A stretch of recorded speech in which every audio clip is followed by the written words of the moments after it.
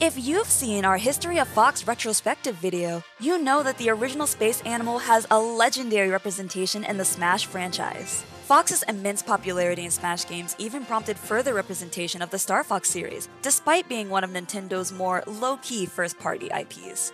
Melee's introduction to Falco established the Spaceys motif, with space animals from the Star Fox universe dominating the metagame. Brawl would tone down the Spaceys a bit, but also added a new and arguably more unique Star Fox rep, Wolf O'Donnell. In Star Fox, Wolf is Fox's rival and a reoccurring antagonist. His inclusion in Smash diversified the cast by adding another villain to the mix. In Brawl's competitive scene, Wolf was pretty solid. His excellent aerial mobility and meaty hitboxes would make him a threatening character on stage, but his susceptibility to chain grabs and edge guards kept him from climbing out of upper mid-tier. Kane consistently achieved excellent results in the Midwest with Wolf, and Seagull Joe took the character far in the late meta, placing 9th at Apex 2014.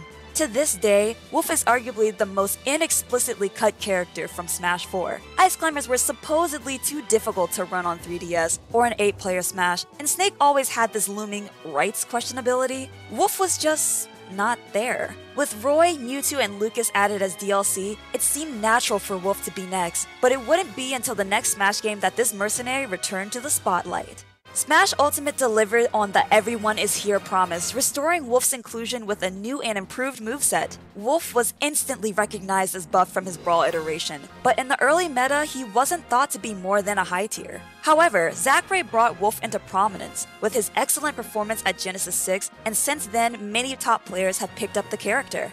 With many players flip-flopping on the character, his true tier position is debatable. So for our question of the day, do you think Wolf is high tier or top tier? We'd love to hear your opinions in the comments, and stay tuned to hear our take.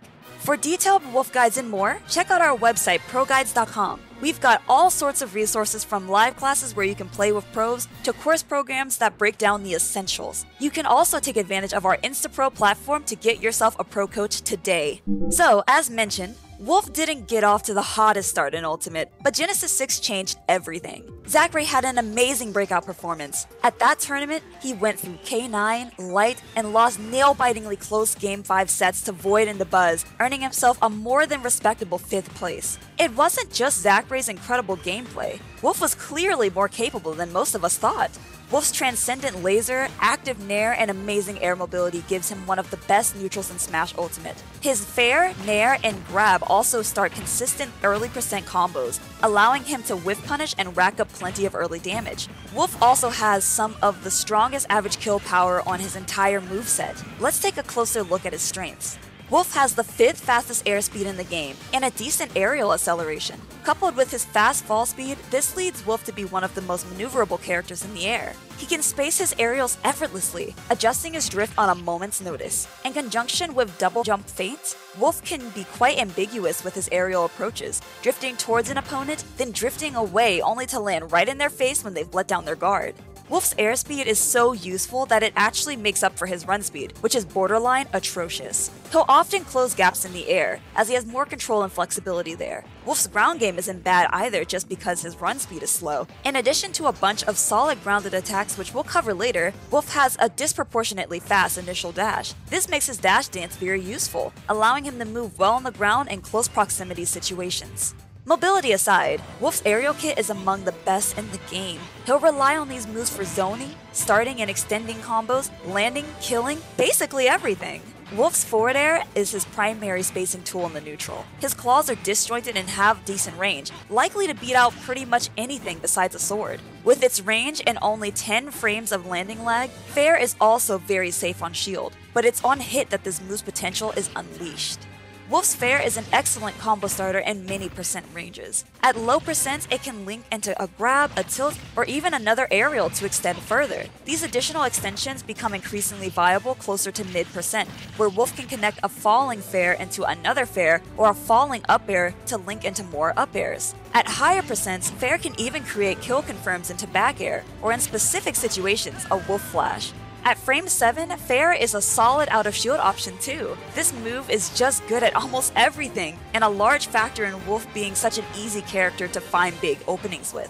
Wolf's Nair also has tons of utility. This move is active for a whopping 20 frames, making it very difficult to whiff punish. It has similar combo potential to Fair, but with less base knockback and a lower angle, creating more routes into grab, dash attack, and tech chases at higher percents. Nair is one of Wolf's main landing options due to its long-lasting hitboxes, and it's great for retreating out of shield too. This move is one of the most reliable tools for trapping the ledge, as it can safely cover multiple options and even kills at very high percents. Fair and Nair make up the majority of Wolf's aerial gameplay at top level, but his back air is insane when it comes into play. Wolf's back air is one of his go-to kill moves. All three of this move's hitboxes are strong, but the tip hit is one of the strongest back airs in the game. This option is extremely threatening in neutral, as Wolf can auto-cancel it out of a short hop. It's perhaps one of the most dangerous safe-on whiff moves in the game. Wolf gets a lot done with his aerials in all situations, but he doesn't rely on them. On the ground, Wolf has plenty of safe and strong tools as well. His laser, even after the nerf, is among the best projectiles in the game. The laser itself is transcendent, meaning it won't lose out to any other hitbox and deals as much as 10 damage on hit. Even up close, this move has a bayonet hitbox that may let Wolf get away with shooting at an unsafe range.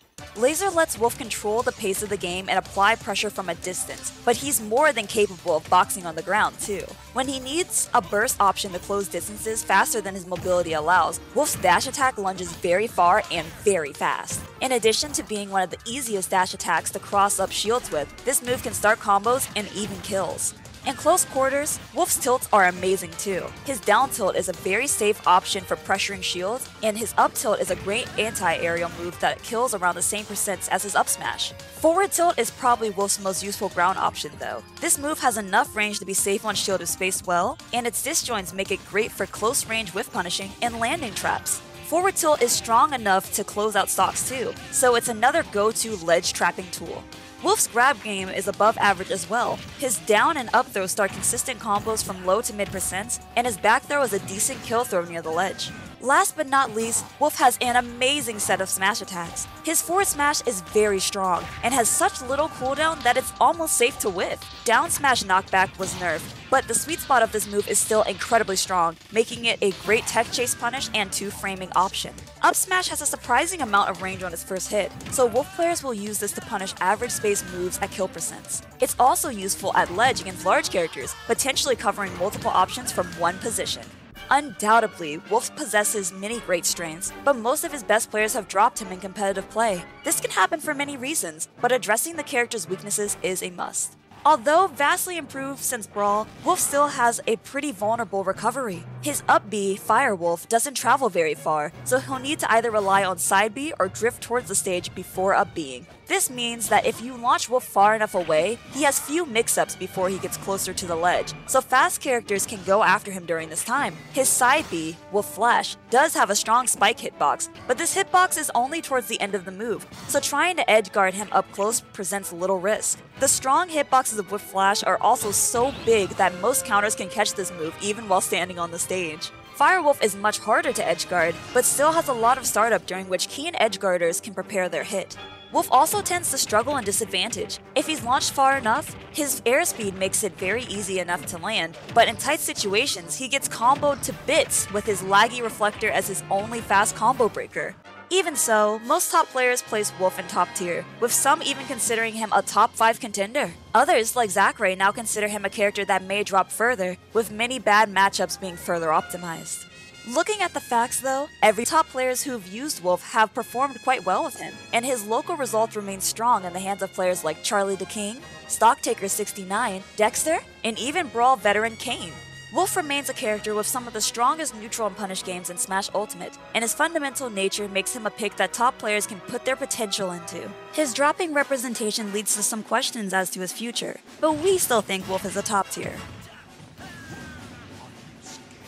Will Wolf hold on to his spot or drop further down? Let us know what you think, and be sure to subscribe to ProGuides and click that bell to stay tuned for what we've got next.